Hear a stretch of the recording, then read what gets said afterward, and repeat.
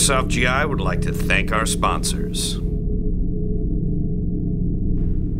Hey, what's up, GI TV? My name is Tim, and I am here in our gun aisle, or one of our many gun aisles here in the warehouse, and we're taking a look at the ICS CXP-16 Sportline. Now, we've taken a look at this with Bob earlier, the full metal version. This version is $100 cheaper than its full metal equivalent, and it still retains a lot of the great features that you like from the first one.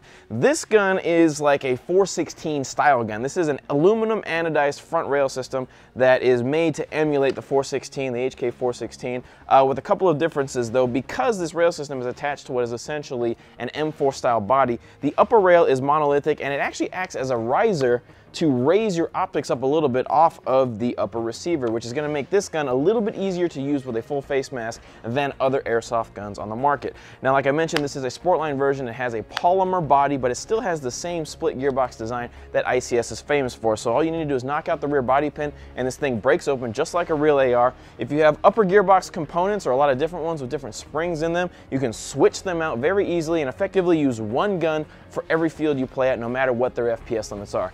Out of the box though, this thing shoots between 360 and 370 FPS with a .20 gram BB. The battery goes in the crane stock here, which is adjustable. We have an ergonomic pistol grip. We have a neat polymer type magazine with ridges on it. It makes it easy to grab, especially if you have gloves. And this gun comes with a grip pod. Not a great looking accessory in my personal opinion, but it does make the gun very handy when you're done playing and you need to set it down.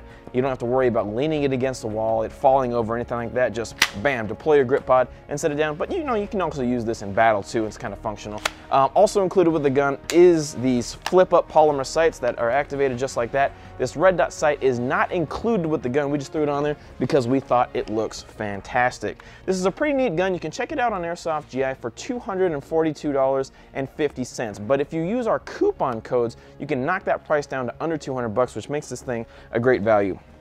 One feature that I wanted to mention that I completely forgot until now is the fact that ICS guns are also well known for their forward assist that functions as a not really a decocker, but it decompresses the spring by pushing the anti-reverse lever down. So it kind of helps you keep your gearbox in tip-top shape and reduces the spring tension. Like I said, check this thing out on Airsoft GI for under 200 bucks with the coupon code. This thing is a great deal.